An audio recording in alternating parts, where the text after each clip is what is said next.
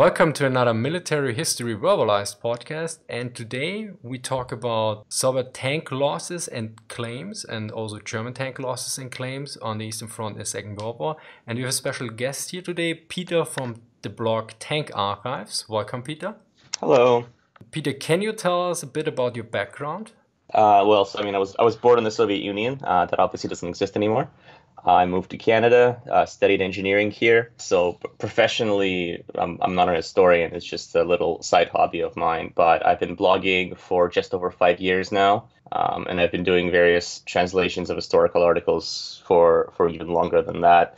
So I'm kind of fairly firmly rooted in sort of the historical, I guess, community, more so in the Russian kind of language circles online than others. And so what happened, I guess, 5 years ago is that it was really World of Tanks, which I'm sure many of your listeners are familiar with, that pushed me to sort of start blogging in English about Soviet tank documents. Because I realized that World of Tanks, both the company itself and the various individual historians started posting scans of these documents. And on the English language forums, you had absolutely no one who knew about them, or the people who knew about them would try to post them and kind of, do their best with Google Translate or with OCR to figure out, what they contained. And since for me it was really easy, I just kind of started translating them, and here we are. Excellent. So you're doing a great service to the community, and I also quite regularly look on your blogs, but I never made it so far to do a video about it, but I plan to include them in the future. Now, what is very interesting for me is, for instance, in the loss comparison and everything, I know that the Germans and the Soviets counted differently. Can you describe how the Soviets counted their losses in terms of vehicles? What was the criteria and around this? So the criteria for the Soviets, and actually the British, it was a very similar criteria, is whether or not a tank can fight. So if a tank can fight, it's good. If it can't fight, it's a loss. A tank that's stuck in mud, a tank that's thrown a track, all of those tanks are considered losses. And you'll see, in the Battle of Kursk, for instance, I can't recall what unit it was right off the bat, but there was a unit that lost 30 tanks or something. And I think 15 or 20 of them were just bogged down. But they're all counted as losses. And obviously these tanks come back. So I have a graph here from the 1st Guards Tank Army during the Lvov-Sandomierz offensive. And this graph was made by the repairmen who kind of were trying to hype up their contribution to the battle. And they have a graph of the number of tanks that remain in action, which kind of goes down to around 300, 200 tanks and bounces up and down as they repair these tanks. And versus the graph of tanks available for battle that are just reported as losses. So at that point, the army runs out of tanks around 2 weeks into the offensive. So it's kind of a lot of these losses that are recorded as, these tanks have been lost in battle. These losses aren't really substantial. And as long as you have kind of a backbone and engineering, recovery vehicles, you have repairmen, you have the spare parts, you can kind of keep going forward really quickly and sort of absorb the losses. And this happens with Americans as well. You'll see a ton of units during the Normandy campaign who report, 200 or 300% casualties. That doesn't mean that they have terrible tanks, and you can't, restock a tank division 2 or 3 times completely in the span of a month. It's just these tanks are being knocked out, they're being put back into action. Typically, few crewmen will die, if any, because, if your tank hits a mine, track comes off, bogey breaks off, probably no one inside died, but it's still out of action for a few days. Whereas with the Germans, the tank will have to be a complete loss in order for them to admit it. So Yuri Pashalok writes, this is a very sort of, I guess, emotionally charged paragraph.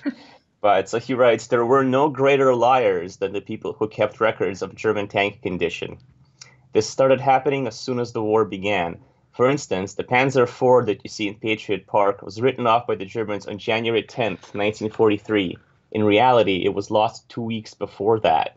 More precisely, they thought they lost it, so it was towed to the rear and later sent to Germany. As for examples where the tank was never officially lost, but is propped up on cinder blocks because it was lightly damaged and picked apart by passing Kameraden, there is no shortage of those. Sure, they were later sent to the factory and repaired, but there were enough Panzer IIs like this in the spring of 1940 that production of new Panzer IIs stopped for half a year where old tanks were repaired. This happened constantly until the end of the war.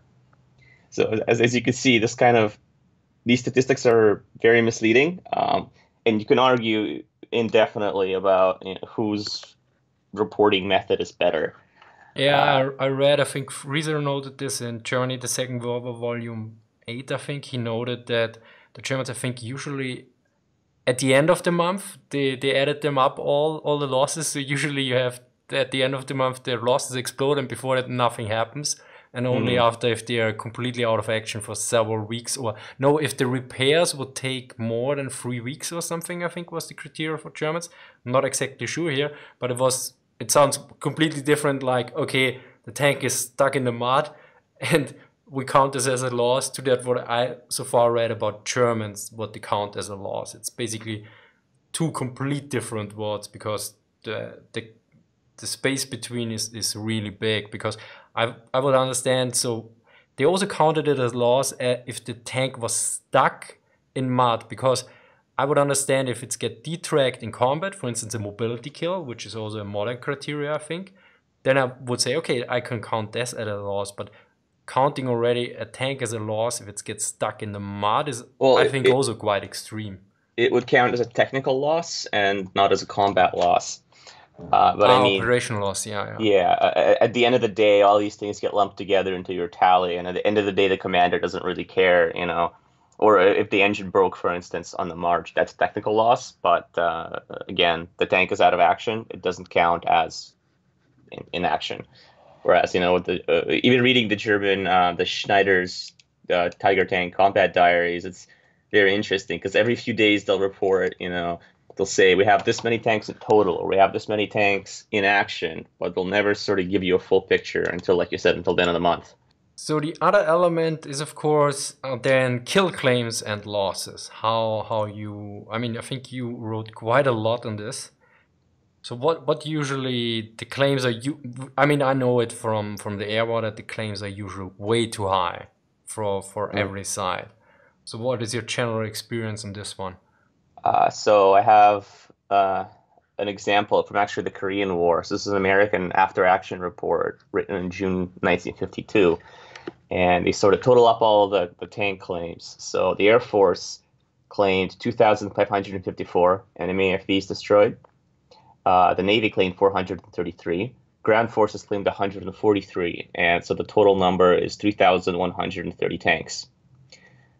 So this all kind of makes sense, except that even during the war, intelligence estimates only expected the North Koreans to ever have between 600 and 700 tanks. And examination of tank hulks shows, so there were around 300, depending on who counted, there were around 300 vehicles found on the territory that the South Koreans kept.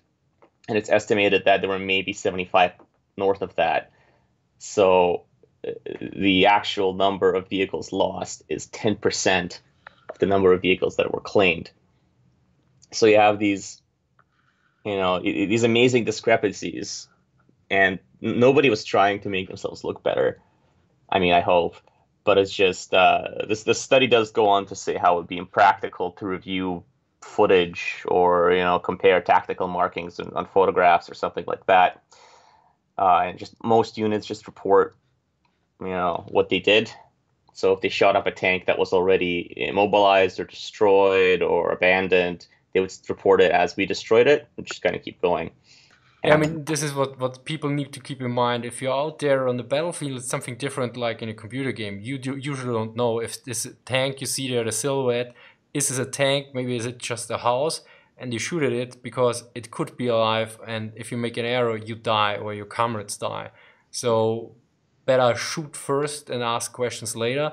Whereas in a computer game, you always know you won't die, and also you usually know, for instance, in War Thunder or World of Tanks, you can immediately tell the difference between a destroyed tank and an operational tank, whereas in real life, this isn't the case. So it's probably more understandable that they say, okay, we shot that tank, and maybe later on, or they don't care if it actually was non-operational at that point or even abandoned.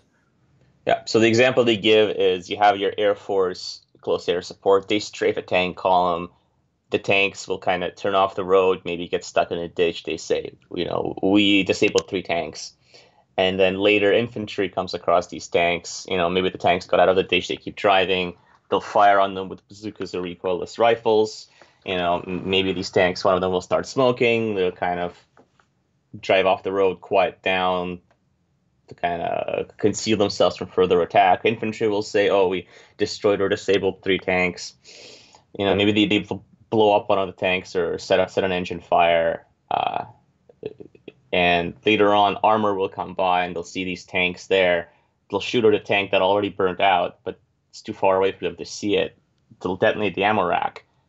And it definitely looks like there was a tank, they destroyed the tank. But you have this kind of multi-claims over and over on the same 3 tanks, effectively, which is like you said, there's no way to tell what that is, what you're shooting at. Yeah, and especially, I mean, the first planes they attack 3 planes, then there are several trucks nearby, they also say, okay, there were also tanks, and you have like the Air Force gets like 10 times the numbers that were actually there. Yeah. And then we get sort of to the intentional misreporting. So in Steven Zaloga's review of the book Sledgehammers, which details, it's not as thorough of a history of the fighting of the German heavy tank battalions as Schneider's books, but I'd say it's a little bit cheaper, a little bit more accessible. So then Zaloga writes that the author seems unaware that the Wehrmacht's own intelligence service on the Eastern Front, the Fremde Heer Ost, regularly discounted German army kill claims by 30 to 50%. The author's assertion about the lack of Soviet tank loss data is unfortunate, as there is no evidence in the book that the author reads Russian, has read many of the Soviet unit tank histories, or has conducted any archival research on Russian issues. So that's sort of the other problem, is that people will take these kill claims at face value, yeah. Yeah, at face value. And Zaloga goes on to say that the author of the Sledgehammers compares a few engagements on the Western Front in Normandy, and he compares German claims and the British reported losses and says, oh, yep, that looks right, therefore they're trustworthy. But again, he's ignoring this thing where the British, much like the Soviets, if a tank was disabled by mines, if a tank was disabled by infantry, if a tank suffered mechanical failure, all of this would be reported as a loss. So if the Tigers claim to have destroyed 10 British tanks and the British claim to have lost 10 tanks, you really have to go into the unit history and see what did they lose these tanks to, because there's no guarantee that it was actually the Tigers responsible for doing it. Yeah, so the devil is basically in the detail, and if you just compare tables, you will definitely get it wrong, because, yeah. I mean, I noticed this, for instance, before I started my channel. I never knew, basically, that there are operational losses. And I never knew how high they are. I mean, for planes systems that make up of 50% operational losses. Nobody outside of military history professionals basically talks about that 50% of all airplanes get lost in training or in regular accidents or in just, moving around. It's basically, you don't see this in a movie, you don't see this in a game, you don't see it in a newspaper usually, so this is something like completely arcane. And if you write a book about this and you don't know about this, or how you counted the losses, then of course the results will be basically complete bullshit. Yeah, there was a tally of sort of the vehicles that fell out during the march that a Soviet unit. I don't have this tab open right now, but it is on my blog. As the Soviet Union kind of tallied up how many of their vehicles would survive marches, and the T-34, about 70% of them that were lost in combat. 30% were lost on the march. I mean, they'd break down, and again, there's no kind of recording of what the severity of this breakdown was, but they'd break down enough so they wouldn't be available in time for battle. For other tanks, for example, the Matilda, it was 50%. For the T60, it was 60%. So yeah, so these tanks, they're run very, very hard, very mercilessly by people who don't necessarily have the greatest appreciation of, all the work that went into them, and they have their objectives to complete, and they kind of have to push, literally give it 110%. So yeah, this happens in every army. Vehicles are abused, and oftentimes there's not enough time for maintenance, so they will fall out on the march. And if you're counting these losses as combat losses, then well, it's not exactly a proper way to do history. Yeah, I mean, we are basically now we are our reliability rates of vehicles and of technology we have nowadays. It's insane if you compare it to back then, because back then not very much was reliable, and there also tanks were rather new, really new technology. So nowadays people freak out or I freaked out a few years ago when Windows crashed every day once. But I mean, if you talk about Matilda, I think 50% losses on the march. It just gives an impression. I mean, how much kilometers I drove with cars? I probably more than 100,000 kilometers, and I think I can remember one or two breakdowns with and most people have something along those lines, such experiences like every 10,000 kilometers you have you have to get a service or you have a breakdown. But back then it was probably, I think I read in a German manual for the Tiger, I think every 10 kilometers, I think it was, that you had to stop and do a maintenance check or something to see everything is all right. So every 10 kilometers, and nowadays we have vehicles that drive 10,000 kilometers, and the only thing you have to check is probably oil. Oh yeah. So I mean, I don't have warranty figures for the Tiger, but for the Allies, so the Americans did these grand trials for reliability of Sherman tanks, where each tank was put through either 400 hours or 4,000 miles, whichever it reached first, and the vast majority of the tanks did not make it. So out of the tanks with the Wright engines, none of them made it. Out of the tanks with the diesel engines, I think one of them made it. And out of the tanks, Chrysler engines, it was 3 out of the 4, surprisingly enough. And with the Ford GA engines, it was also, I think, 3 out of 4. I don't have these figures, but yeah. And the Sherman has this history of being an amazingly reliable tank, and yet all the M4A1s were out of action after 166 hours of peacetime driving. Yeah, that's insane, and especially considering that I think the United States has by far the best production quality and experience and everything around this in the Second World War II. Yep. So for everyone else, it was way worse. Oh yeah, and you had there were earlier when the Lee tanks, the M3s, were just coming into service. You had these kind of unqualified personnel who would say, "Oh, it's a fancy new tank. Let's drive it into the ground." They have no idea how to maintain it. They were reporting that tanks needed complete engine refurbishments after only 100 hours of driving, which is kind of insane. Because on the Soviet side, the V2 engines, the T-34s, the warranty period was also 100 hours at the beginning of the war. It was actually quite interesting, because on the Soviet side, the opposite happened. People were saying, we want these new T-34s, they're great tanks, and they'd put them under a tarp, and they wouldn't do anything with them, because if they broke them, they won't get another one. I have a memo, actually, from the factory that builds the engines, begging the army to actually use their new tanks. And, they're saying, please, you drive your tanks, we need to observe the engine wear, we need to see how well it stands up, what parts fail, what we need to reinforce for the engine to get more reliable. But then the war started, so they really didn't have time to iron out sort of any of the kinks. Whereas, like I said, the Americans, they had the advantage of being overseas, as well as having a very mature automotive industry. They were overseas, they were kind of protected from this. Yeah, and they also have to take into account, since they have to ship across the Pacific or the Atlantic all the time, that their stuff is more reliable due to logistics. I mean, they have a complete...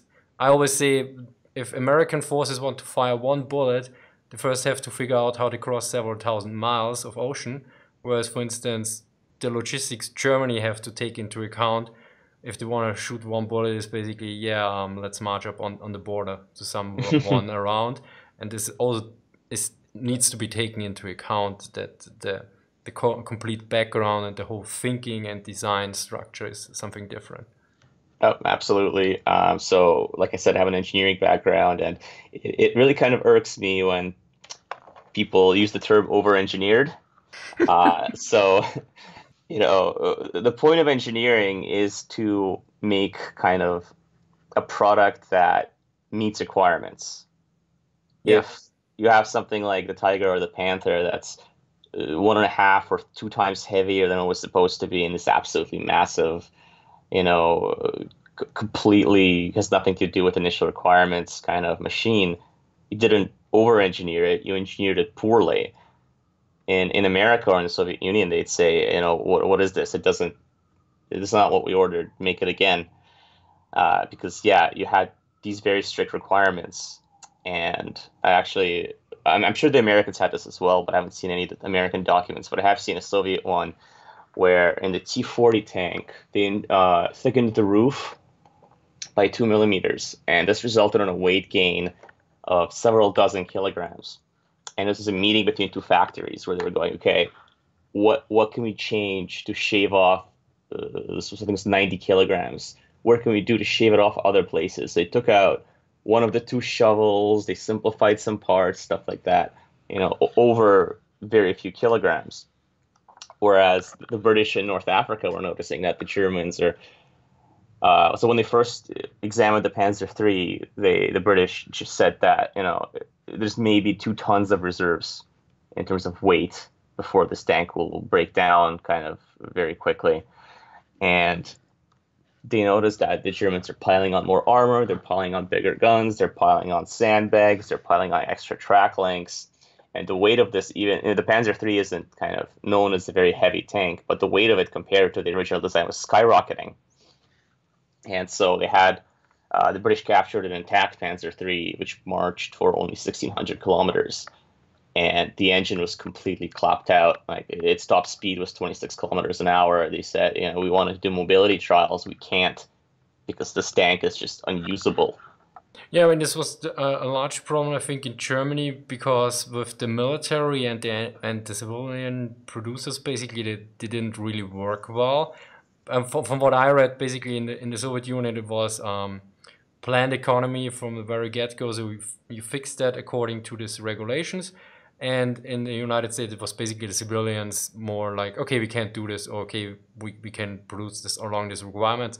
Whereas in Germany, it was this weird mixture of military that had a dislike for the engineering to a certain degree and dictating stuff, and the industry not sometimes really telling, okay, that's insane, guys. They were more like, okay, well, then we just do this and you pay us anyway. Oh, yeah. In the Soviet Union, one of the kind of stereotypes, I suppose, is that you had this perfectly oiled machine where, Stalin would say, I want, a new tank. And the next morning, he would have one new tank design on his desk, and the day after that would be in production. Everyone was happy. Whereas the reality was there were also multiple design bureaus. Every factory had one. There were very fierce competitions going on between them. And they also sort of interpreted requirements very loosely. So there was a project so you kind of know about the KV-7, where Stalin said, okay, I want a tank that has 3 cannons all pointing forward. They all need to fire at the same time.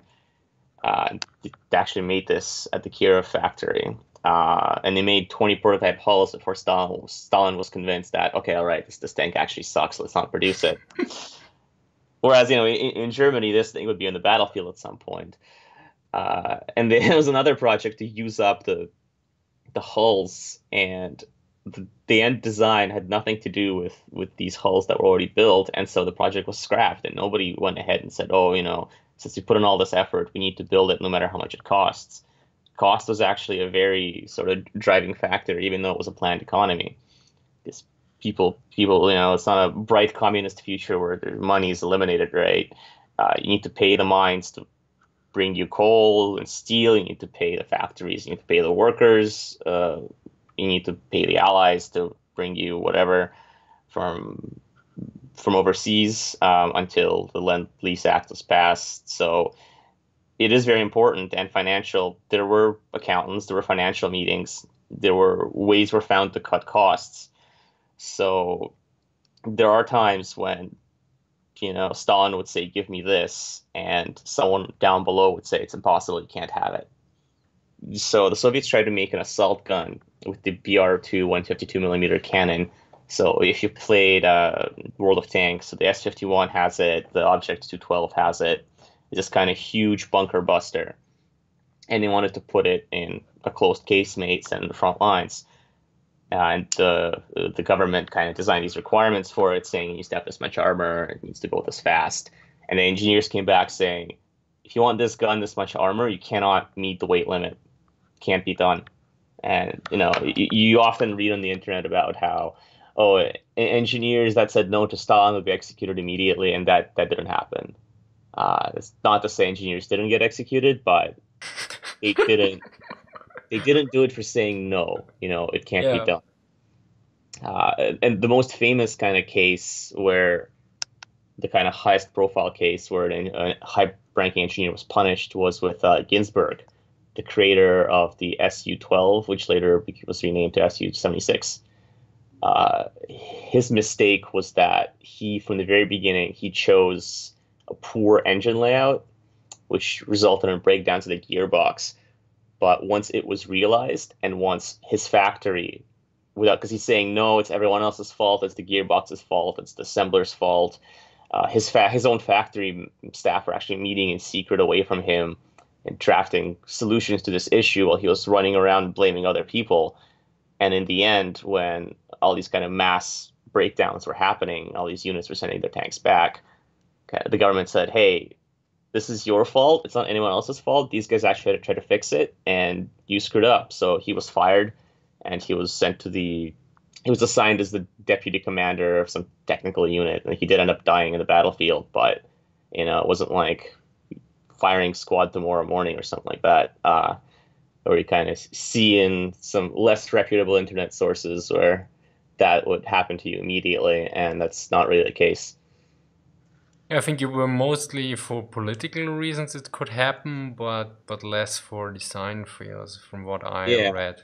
Yeah. So I mean, if you look at kind of the KV4 tender, where there were a dozen projects, each one more insane than the last. If you were shooting people for failures, you would have killed off the lot of them. But these people later became very prominent engineers in Soviet industry, both during the war and after. Even the ones putting out these completely untenable, 120-ton tanks, 180-ton tanks. 180, okay. That's a lot. Oh, yeah. So it's actually a very interesting story what happened. So the Red Army had the KV-1 by the spring of 1941, and they had the slightly improved version called the T-150, so to have a slightly bigger gun, slightly more armor, commander's cupola, better engine, better suspension, very minor changes. And then intelligence reports came in saying that Germans were building a 90-ton tank with a 105 millimeter gun, and these reports show up in British intelligence as well, so it was either very good misinformation or they were actually working on something like this. So the Russians went, they said, none of our future modernization programs, none of them are going to survive against this thing. We need to build the KV-3. Again, the one that's known in the World of Tanks as the KV-3. There are actually several vehicles under that name. We need to build that this year. And then in 1942, we will need to build either the KV-4 or the KV-5, depending on which one does better in trials. So kind of if the war had started, you kind of have all these alternate history scenarios, or if the war had started, 6 months later, 3 months earlier, 2 years later, 3 years later, something like that. Well, what these people don't account for is that the Soviet Union was planning things too, and so it would have ran into a drastically different kind of army, drastically different armored force if that had happened.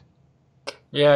I actually, a video should come out soon, or when this podcast is released, it should be coming out, because a lot of people in this alternate history scenarios always assumes a complete passive other side. They're like they're playing a computer game, so I only do this, but everyone else don't react. and I think it's best visible in the naval sphere, because then you can directly see that for instance the Dunkirk class was built with that kind of armor which could defeat the shells of the Deutschland class and nothing more. So where you can actually see that they always countering the enemy designs all the time. Whereas on the tank side, it's less visible usually to a certain degree, because it's way faster than with ships, because ships you build several years and you design them also several years or even sometimes decades. Whereas for tanks, it comes down also to years, and usually years, but that is. Well, you see it a lot in scale modeling, specifically with tanks. You have this kind of Panzer 46, it's called, where people are theorizing about what would happen if the war had gone on. And what they don't kind of realize is that the Germans in 1945, they weren't trying to beef up their tanks. They're trying to simplify the design. Yeah. So the E series, it wouldn't be significantly more powerful, or in some cases at all more powerful than what was around then. And you see kind of these hilarious spaceships on tracks, basically. People saying, "Oh, the Germans definitely would have had this, like, the E100 with like a portable V2 rocket launcher on top."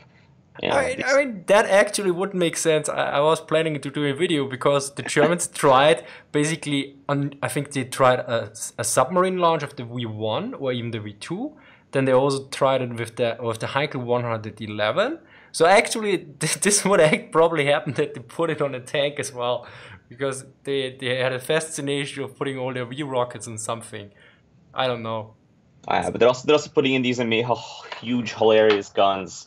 Like the L1, 128 millimeter L100, 150 millimeter. World of Tanks kind of imagined it first, I think, where they put these completely impossible cannons on the Tiger II and the E100 and all these tanks, and the scale modelers kind of ran with it. And these tanks are kind of expected to turn the tide of the war, but what they weren't realizing is that the Allies weren't sitting still. Yeah. So the Soviets, by 1945, the Soviets have the IS-3 in production. They have the T-54 already. The prototypes are being worked on. The T-44 is already in production.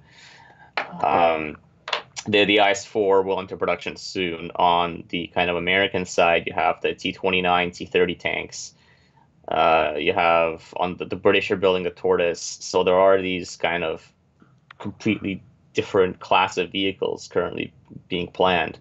Right, and unlike the Germans, whose factories are being bombed out, they lost their industrial kind of supplies in Czechoslovakia, in what they call it, Bohemia and Moravia. They lost France. They lost kind of raw material supplies.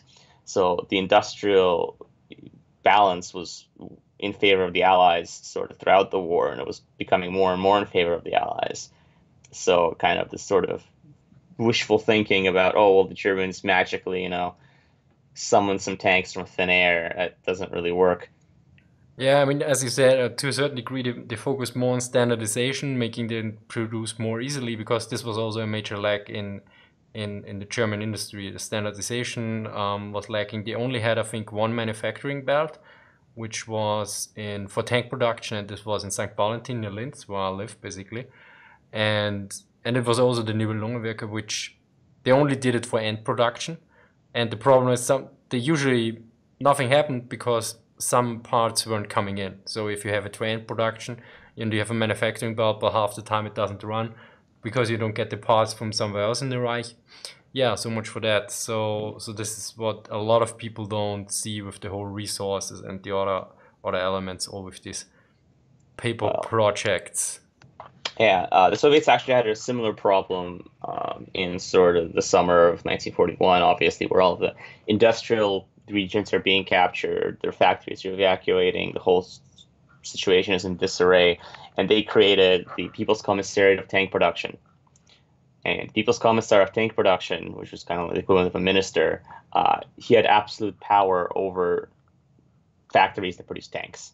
You can't say like, oh, well, this factory doesn't want to produce, because it was Krupp. Every single time Krupp made some component for someone else, they try to muscle their way in and everything else. They'd say, oh, we're making a turret. Well, we're going to make a new turret platform. Well, and we're making a new turret platform, might as well make a new tank. And you kind of had this power struggle between the factories going on. Whereas in the Soviet Union, if you try to do that, they're going to tell you to knock it off. Yeah. And there have been sanctions, like financial sanctions against factories, saying that, you should be building what we tell you to build and not, what you want to build.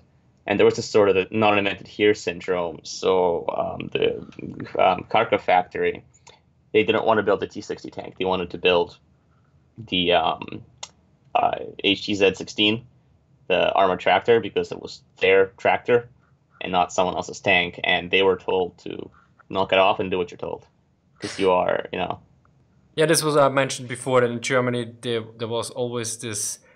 Most people think of Germany's totalitarian regime, which everyone did what they got told, but this never happened, and to a certain degree, at least not on the industrial side. It was always the industry was quite powerful, and also the various different ministers and realms. So to a certain degree, it was more of a kingdom where Hitler juggled with the different power players. It's way not that structures like, as you said, here in the Soviet Union, where they say, okay, knock it off. So it was something in between the Soviet Union and the United States, but they had basically not the worst part of both systems, but pretty much from the efficiency standpoint, it was severely lacking. Yeah, there's actually a very good lecture that's floating around the internet. Most of your listeners have probably seen it. If not, you could put a link in a download or something, where it's an analysis of the amount of steel imported or produced by Germany versus the amount of steel produced by the Soviet Union and the United States. And Germany actually produced and received more steel during the war than the Soviet Union, but their tank production was much lower, specifically because of this, because they couldn't use it effectively. Yeah, I think they had I forgot the number and where exactly, but I think it was in Mechanisierung des Krieges from Pullman, and he noted, I think, that the waste of how much steel they wasted for producing one tank was, I don't know, several tons or something.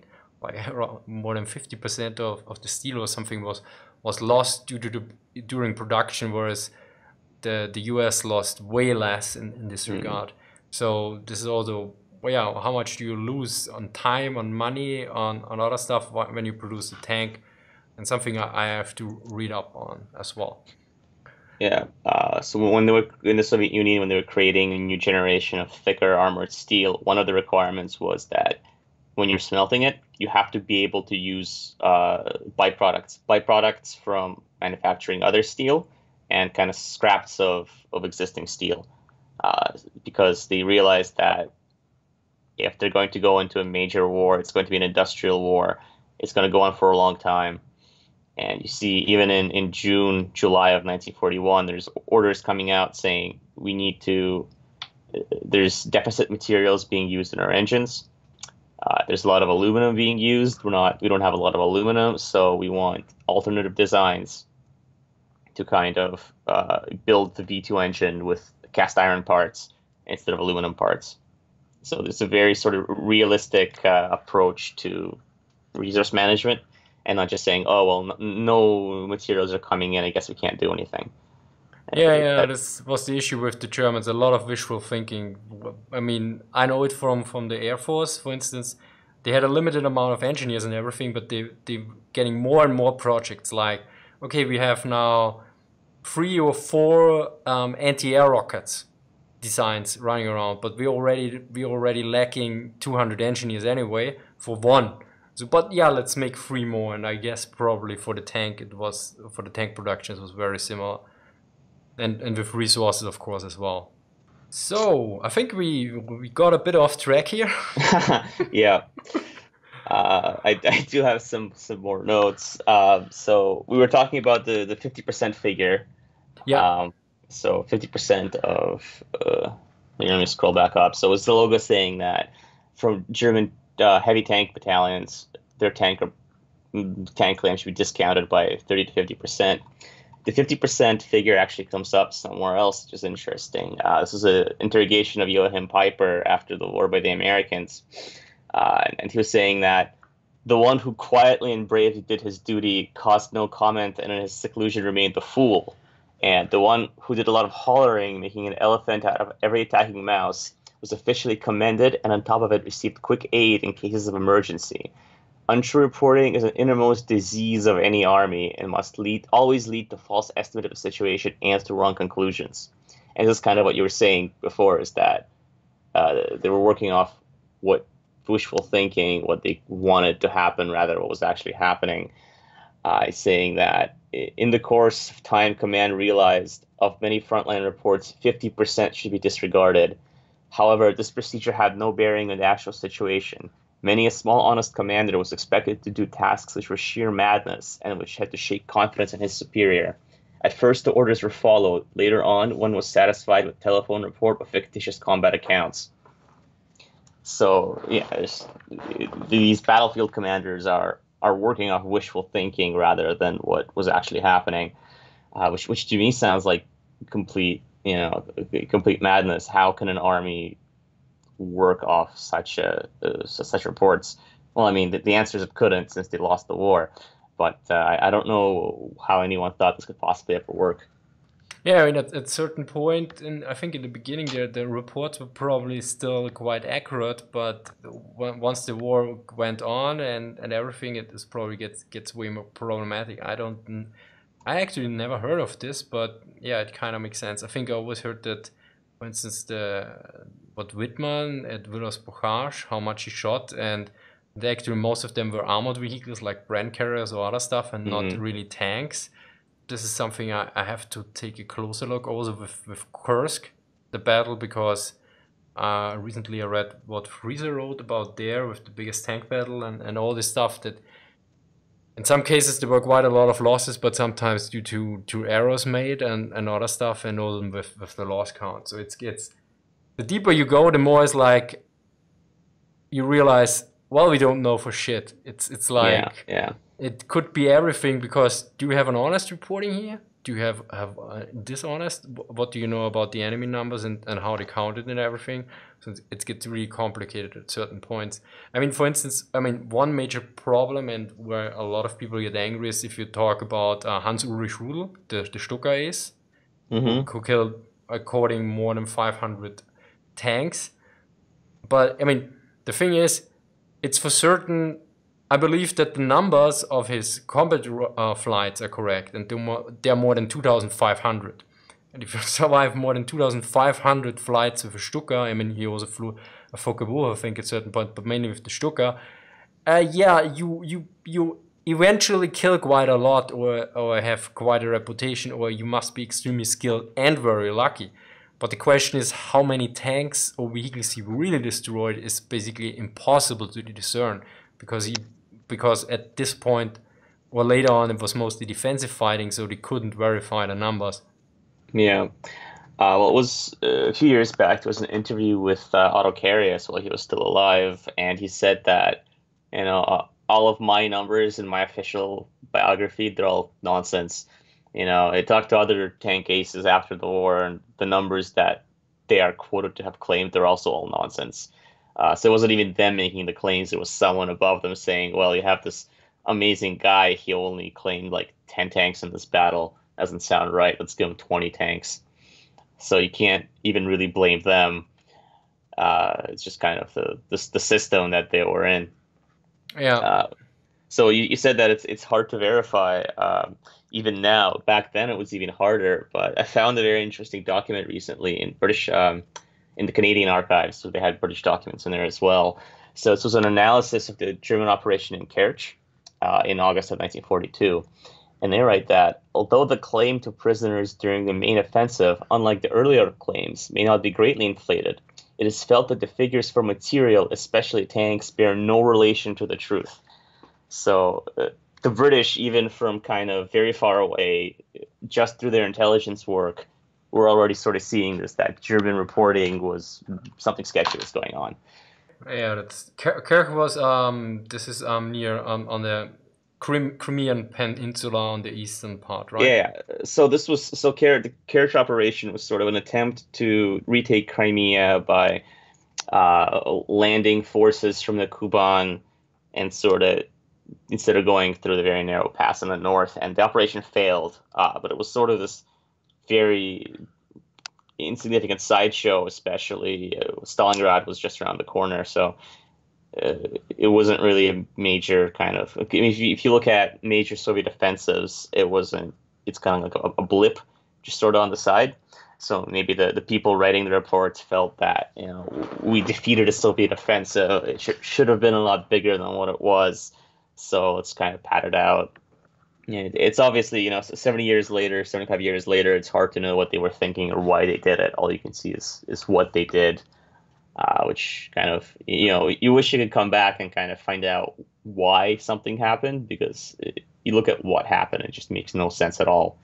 There's always another discussion, because I think from a German historian, he wrote his thesis about Wehrmacht in Stadtkampf, Wehrmacht in urban combat, and he actually noted, but I couldn't verify it yet, that for instance that Glantz noted for the Battle of Stalingrad that the Germans had way more units or way more troops, but he actually looked at the numbers the Germans would have had, because they were not full units, and noted actually what Glantz wrote were too high numbers, or way too high numbers he assumed for the Germans at this point as well.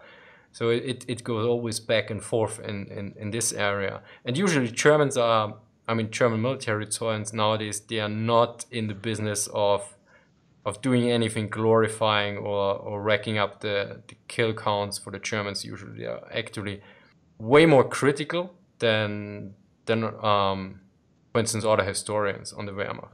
So this was quite surprising to me. So, and I don't assume that Glantz did anything intentionally wrong here. It's just, and I need still to verify it. I mean, I read this a few years ago and I don't have the book because I had it from the library, and I moved to another town, and so this was actually quite interesting. I remembered that back then, but I said, okay, I don't have enough experience to look into this yet, and I think I actually have to dig this out again. So there's always this back and forth. Then okay, I mean this is what I see. For instance, I read an article about the Battle of Taranto, the raid on Taranto for the British attack with the Swordfish bombers, the Italian fleet in port of Taranto. And I think for a long time it was, in military history circles, this was a major attack and was very important to keep the Italian fleet at bay. And this guy who wrote this actually said, well, it was quite, this sank quite a lot, but it was very insignificant. It was only a tactical victory. Because if you look at the other factors and so, there was not much influence. And I read this and I was like, I get what you mean, but I think he overstated this argument, that he put it down to a tactical victory, because before it was seen as a strategic victory. Whereas from my perspective, I think it was an operational victory basically, so that you have these arguments going back and forth sometimes, where like you have these people all inflating the Tiger and the Panther all the time for years, and now everyone says, okay, they're all just unreliable piece of crap. And I'm usually, I don't know, there must be something in between this, like, you see what I mean? There's always this back and forth, sure, that you have basically always a counter, and they're always adding like 10 or 20% more just to drive the point home, but sometimes it gets a bit missed what else is there. Because if everything was made up by the Germans, then for instance, I would say, how could they fight on for so long at this point as well, if all their reports were wrong? This is where I come in. So, okay, this sounds, that's interesting, but then at another point, it doesn't add up with the other reality of the war again. So this similar thing happened in the Soviet Union and later in Russia, where in the Soviet tank books, in the history books, you obviously had to say that the Soviet tanks were the best. T-34 was the best.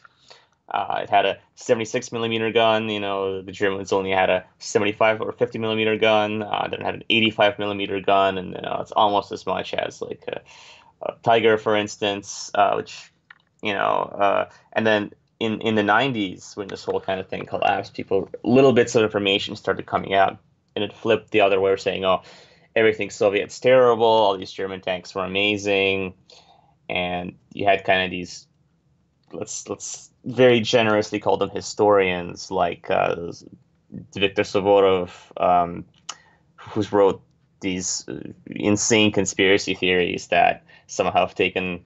So there's been book after book kind of examining everything he wrote sentence by sentence and saying how it's absolute, nonsense. But at the time, it was very kind of revolutionary because you have generations of people who have been kind of in this information bubble, and any new information was considered to be credible. And then sort of in the early 2000s, it was called the Archive Revolution, where the archives of the Central Ministry of Defense specifically and various other smaller regional archives and the Economics Archive, they became open to the public for the first time ever. And the information that started coming out of there just sort of showed that all of these blanket statements were like, oh, all the German tanks suck, all the Russian tanks suck, they were obviously false. Yeah. But nuanced information doesn't make headlines and doesn't create too much emotions, and so it's easily lost, and only nerds like we talk about this in nuanced terms.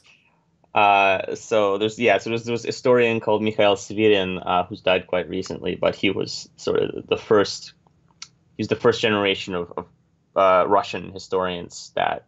He had very limited access to the archives at first, obviously, but he would speak to the people who had worked at these factories, the people who worked next to these designers. Some of them were still alive, and they would share their own personal archives. And he created this, whole new generation of books that revealed just details that have never been seen before. But at the same time, his work started a lot more myths because he was working off a very unreliable secondhand sources. So Pashaluk, the kind of historian that most people know if they play World of Tanks, a lot of his work kind of goes over what Severin wrote and sort of corrects it. Because this guy brought a heap of information to the public, and he's a very, very respected person. But some of the things he wrote were wrong, and like you said with Glantz, it was not through no fault of his own, but it's just that's kind of how the field works. You make a breakthrough, and then someone corrects it, and someone corrects that correction, and sort of sooner or later it'll kind of settle down to somewhere that you could call the truth, I suppose. Yeah, a more dispassionate view on the topic, because we got so many arguments, and the distance to it also increased by time, so that there's less emotion involved to a certain degree, or nobody cares anymore. Mm-hmm. Well, it's not true that nobody cares, which actually kind of shocked me. So I live in Toronto, and there's very little in the terms of war museums or anything like that here. There's a few memorials, but nothing really kind of major. I went to France recently, and in Paris, there's a ton of war museums. There's all these streets named after battles, subway stations named after battles. The country has Saumur. It's an amazing tank museum. So it's kind of, if you go to Normandy, especially Normandy or Dunkirk or any of these places where the battles actually happened, everyone knows about them. There's kind of tons of very interesting museums and places to see. So I guess it very much depends on where you live. Yeah, actually, I didn't know that. I mean, I heard it a few times that France has quite a lot, but especially in Normandy, but it's kind of interesting. I never have been to France. Maybe I should change that. Oh, yeah, definitely. I recommend it. Don't go in the summer, because when I went in just in March to Normandy, and a lot of museums are closed. Yeah, I can imagine. April, June is sort of the big tourist season, but March, not a lot of people come, so they're closed. Well, do you have any points left? Oh, well, we did bring up Kursk, so I guess I'll cover that. So he writes that the 503rd Heavy Tank Battalion reports 7 out of 45 of its Tigers lost in July, but 32 of its tanks were unavailable for battle because they were under repairs when the Soviet counteroffensive began. And so, if you look at kind of the losses, it's like, oh, you have 38 tanks left, right? If you lost 7 tanks, but out of those 38, only 6 were actually ready for battle. And if you report to your superiors that, we lost 7 tanks, they expect you kind of be a defensive bulwark against any offensive. Whereas, you know, you have 38 of the newest, greatest tanks we have. The Russians can't do anything against them. It's going to be great. And then Soviet counteroffensive just kind of sweeps through the unit, barely noticing it because they have 6 tanks in reality. So, yeah, and you were saying that the Soviet reporting style is very extreme. Yeah. But in these kind of situations, it gives you a more accurate representation of the picture than the German one. I really need to look up how the Germans then accounted for this, because I mean, I doubt if they were always that misinformed on the upper level. This would have had way more dire consequences in the early parts of the war already, I think, because yeah, it's quite interesting. Mm-hmm. Well, I mean, the other thing is that these tanks that need repairs aren't always necessarily immobile. So they might be ready for combat, but yeah, but they're the Werkstatt company, the maintenance company usually, or basically in the rear area to a certain degree at least. Yeah. So that's quite interesting. I really need to look out on this if I can find more information how to deal with it. I actually got a diary from a general staff officer from I think, but I think he was in an infantry division or something. And it's quite interesting. I found a few things in there. I barely read it, and there was some stuff that was like, okay, that's quite insane in many ways.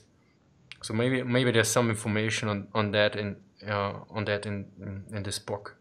So kind of what you mentioned, that there will be dire consequences to this kind of accounting. This happened to the Soviets before the war. So there were the kind of battle worthiness system. The way it was laid out is that there were categories of category 1 was a completely new tank. Category 2 was a tank that was used and was ready for combat or could be made ready for combat by the kind of efforts of a single crew. And then you had various degrees of not ready for combat, like medium repairs, major repairs, complete refurbishment. But the thing is, so typically when people go into, you know, there's the whole kind of 22,000 tanks, right? The Soviet Union had, the Germans only had something like 6,000 tanks. And all these Soviet tanks suddenly disappeared. And the way that people got to this 22,000 tank figure is they would say, well, all the tanks are ready for combat, so it's category 1 and category 2. The thing is, category 2 included tanks that could be repaired by a single crew. So if a tank had no track, you know, a single crew could put on the track, obviously, right? But the thing is, there were no tracks. Yeah. So the plan for spare parts was at something like 25%. So out of this enormous tank force, it was sitting around. It was effectively just pillboxes. Yeah, yeah. I think Alexander Hill wrote quite a lot from how much they lacked on fuel and diesel and everything. It was quite insane when I wrote that in summer 1941. Like I think they had 5 or 10% of the fuel they needed. So I assume with spare parts it was rather similar. Yeah. Well, you had a very interesting kind of accounting situation where a unit would say, we have, you know, 500 liters of fuel or 5,000 liters of fuel assigned to us. And that would go in all the reports. It's assigned to us. The question of where it actually is typically not raised in these reports. And oftentimes that fuel is in Moscow. It's an essential fuel depot, and it's assigned to you. You can have it when it gets to you within a few months, and when the Germans are bombing all the railroads, it's not going to get to you. So, you know, all these tanks were just abandoned because they couldn't fight.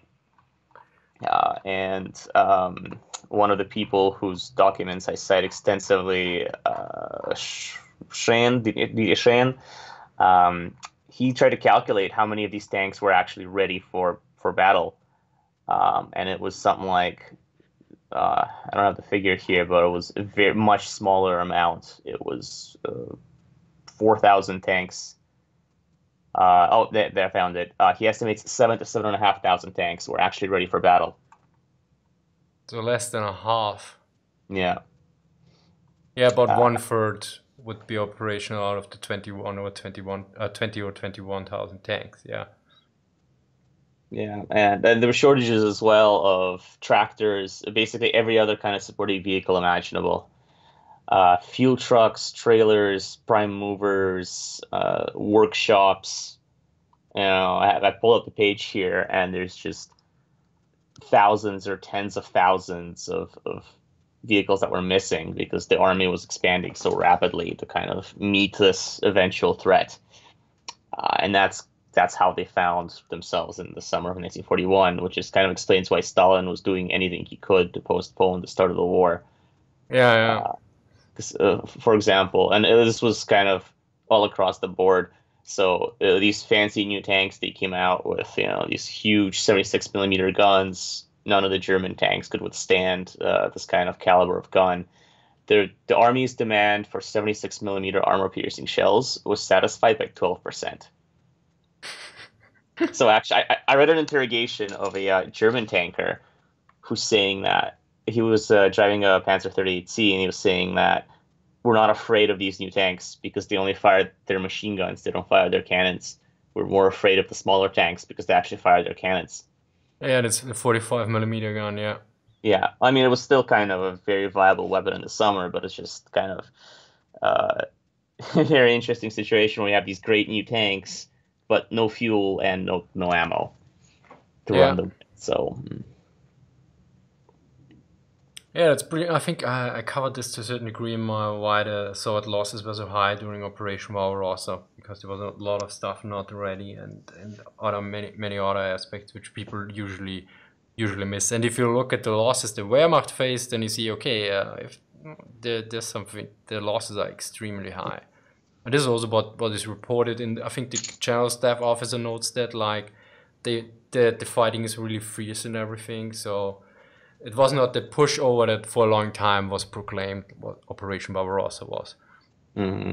and which would be a disservice to both sides, by the way, because I was actually listening to a lecture by Aleksey Isayev, who's another very prominent modern Russian historian, and he said that if you compare a Russian infantry division, like a fresh one that has not seen any fighting at all in the summer of 1941, to a kind of understrength, drained division fighting in Kursk in 1943. The latter was actually more combat capable because it had already mobilized properly. Everyone was still alive, but everyone was in their place. Everyone knew what they were doing. Everyone knew where all of their equipment was. Whereas in the summer, it was just kind of chaos, basically. Yeah. I mean, this is also the thing with, for instance, the Anschluss, the German occupation of Austria. They did a partial mobilization of the German army for the several divisions, including a Panzer division, or at least one Panzer division. So, and then they realized, of course, some stuff didn't work. And then we drive into Austria and we realize, okay, too many vehicles break down and it takes too long that we repair them. Okay, we need more maintenance companies and everything else. And this is something which and this was not even a war action. So in summer 1941, when the Wehrmacht basically won several campaigns already, they are at the peak of their knowledge and expertise, and they have veterans and everything. So they're at a complete different combat performance initially than everyone else at this point, because they have peacetime experience and also wartime experience very valuable, which also a lot of people don't. I mean, it's hard to understand, I think, if for people nowadays, because also, I mean, I grew up before the internet, so certain information you find like now in 3 seconds on Wikipedia, back then meant you would have spent at least 2 hours, because you had to go to the library, you find the book where it's written in. For instance, what gun the T-34 had. You had to spend at least 2 hours doing this if you didn't have the book at home. And this is all with the learning experience, which in the Second World War, basically a tank, most people didn't ever see a tank of the soldiers, or they saw it from far away. I mean, if you look at the millions that attacked, and then you look at the thousands of tanks, and I say, okay, that's a ratio of, I mean, 6,000 tanks around, you said, for Barbarossa, and I think it was about 3 million men. So we have a 1 to 500 ratio. Mm-hmm. Yeah, so this is what for us nowadays a tank. It's okay, this is this tank and that, and back then this was kind of an arcane thing because they didn't have Instagram or Twitter to share the pictures of tanks or what types, all the information. It's a complete the complete information flow nowadays today is I think probably 1,000 or 10,000 times higher than it was back then. Oh, yeah, for sure. And I mean, even now, kind of, you can't just train it in theory, you have to do it in practice. For example, when they started training infantry with these new tanks, the KV-1 and the T-34, they noticed that in first gear, the T-34 was slightly faster than KV-1. So when the T-34 was escorting infantry, the infantry had trouble keeping up with it because it was going slightly faster than walking speed. And when you're laden with all kind of arms and equipment, they kind of had to jog after it, which tired them out really quickly. Whereas the KV-1 would drive at walking speed, and it was fine to follow it.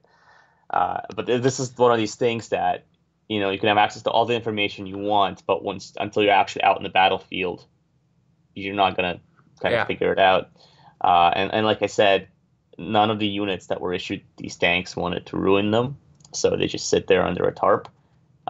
And it was specifically a tarp and not a garage because this.